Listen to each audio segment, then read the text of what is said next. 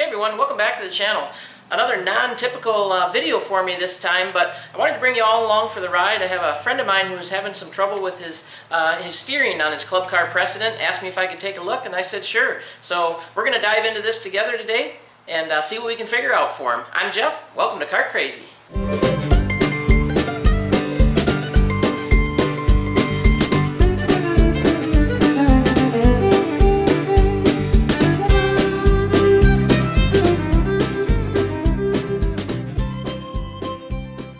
Jordy wants to drive, but I don't know if his feet will reach the pedals, so that could be a problem. Anyway, here we go. Typical Club Car Precedent. He uses this to run around his property, does all kinds of chores with it, and he says, man, the steering's been kind of funny. And I said, well, I can fix that. So I got it in the shop here, and the first thing I did was rolled the floor jack under. Watch this wheel when I lift it up. Yeah, that's not supposed to move like that. So, here's what's going on, and hopefully you can see in there. There's no bushing left in there. I actually have a lift kit left over from another project that we were going to do while we were checking this thing out on the ground to realize that the rack and pinion is very worn out, the tie rods are worn out. We've got a lot going on this cart suspension wise. Functionality, it works really good for him. Rear bushings are completely gone in the back as well, so this cart has miles and miles and miles and miles running around his property and doing chores and things like that. Loves the cart, works perfect. So I'm actually going to put brand new leaf springs and bushings in. We're going to put a rack and pinion, tie rods, and then we're going to put a lift kit that I had left over from another project and some tires and wheels that I had left over. We're going to get it up off the ground a little bit. He likes to not only use it around the blacktop, but kind of off-road. He's got some hills and different things, and a lot of things going on with this cart, hauling stuff and whatnot. So we're just going to make it a little more functional for him. So we're going to tear the front end completely apart, get rid of all of everything that's worn. We're going to pull the rack and pinion down, of course tie rods, and rebuild the whole suspension basically, and get the alignment done, and this thing should be way better for him.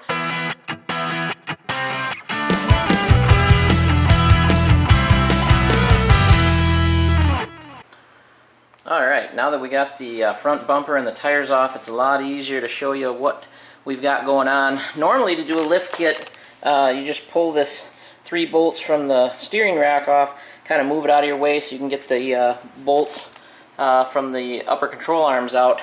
However, being that I'm doing a rack and pinion and tie rod ends, probably just going to pull everything kind of as one unit.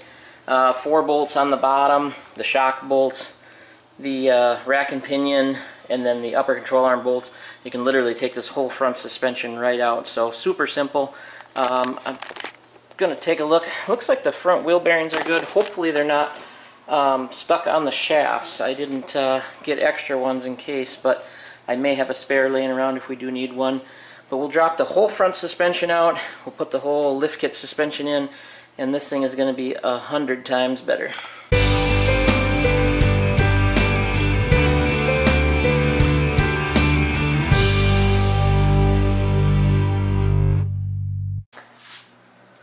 Alright, took everything off in one big chunk, just like I was saying. The one wheel bearing came right off. The other one was stuck on a little bit, and I had to hammer it pretty good to get it off. It's okay. I do have a spare here, which is, you know, trash. I don't know why I hung on to it. Typical me, hang on to something that's no goods. But probably could really use a set of wheel bearings in the front, which I did not order. But that's an easy enough change. Just pop the tires off and pop wheel bearings on down the road. So these will get them by for now. We'll get that lift kit mounted up in there and put the new hubs on. Throw some tires on this thing. We'll give her the old Carolina squat.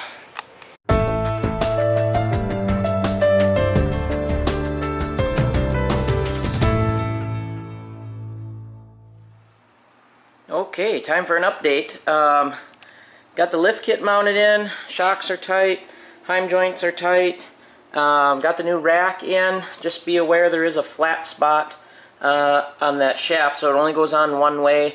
Got it somewhat eyeballed to center. Steering wheel is center. Not a huge deal because we can make adjustments on that later. New tie rod ends. I'm sure one of these is probably left-handed thread, so we'll have to make sure we get the right one on the right side. Got to spin the hubs on. I left the protective covers on there so the threads didn't get boogered up. But yeah, throw the hubs on and tie rod ends, and we should be ready to start doing an alignment here shortly.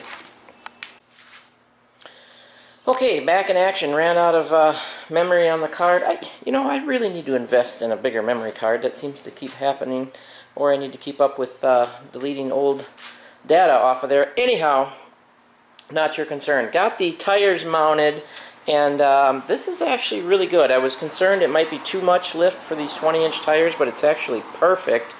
And we've got the, I think the kids call this the Carolina squat. They take their big diesel trucks and lift them in the front end and don't lift them in the back, and it looks absolutely ridiculous, and apparently that's the cool thing. But anyway, we're gonna finish this off. We're not gonna leave it like that. Hopefully that makes you feel better.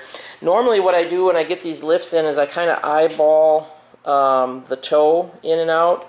And I got it pretty close. I got to do a little bit more adjusting, but before I adjust any more toe, what I do is I take a square and I put it on the floor, and you can see I've got a big gap on the top, okay? So that means that bottom has got to be pulled in a little bit right where I'm pointing with the square. This side's pretty close. In fact, so close I might just, well, I guess I got to show you where I'm pointing the camera. So close that I might just leave it and just adjust that side.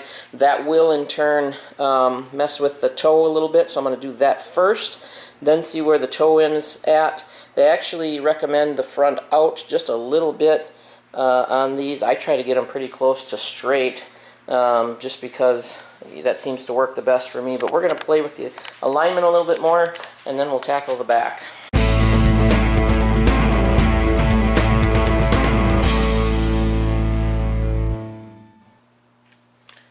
Well, just took it for a test drive before I put the bumper on.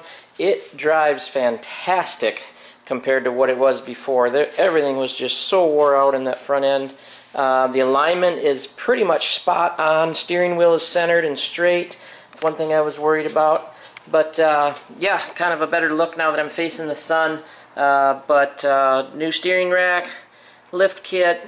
I've got to tighten down my jam nuts yet. But everything else should be tight and good to go. And I've got to do lug nuts yet and then start on the rear. And this thing was going to look, not only look better, but drive and handle way better than when we pulled it in here this morning. So button the front end up and we'll start on the back. Now that it's up in the air,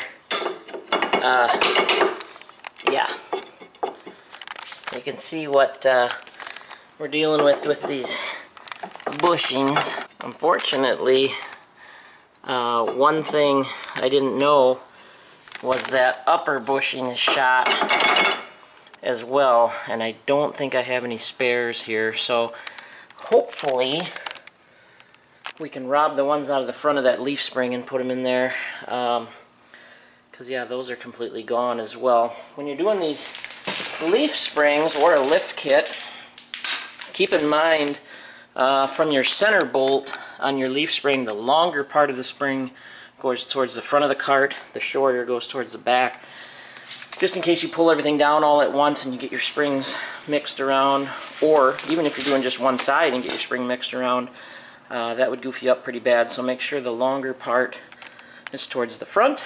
And we're going to throw some heavy-duty leaf springs in here, some new bushings, and the rear lift kit. Here we go.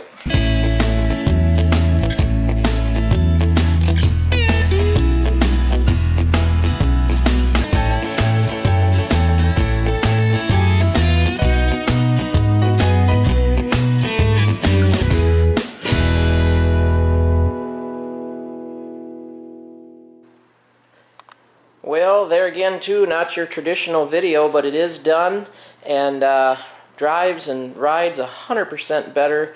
I would love to get after this thing and paint these plastics and change the body color over, redo the seats for them, but like I said, it's just not in the budget right now, so this is going to get them by and get them going and performing and working a lot better with those heavy springs in the back. It's up a little bit now, but those will settle in over time, and he can haul a lot more weight back there with his seat flipped down, or passengers, and this is going to be a lot better off. So thanks for coming along, and if you like what you see, hit the subscribe button, and we'll see you next time on Kart Crazy.